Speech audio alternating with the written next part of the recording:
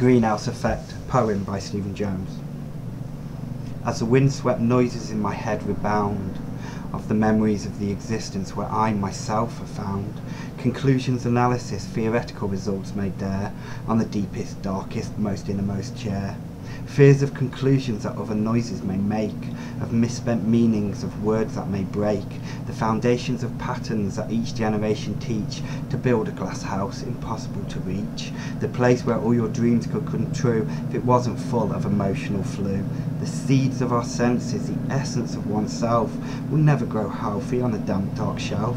So remember the horrors of your salt-flavoured rain, of the kid a year older, of his power and the pain, and remember to teach your kids to be true, not to hide themselves, and to stop all who dare to.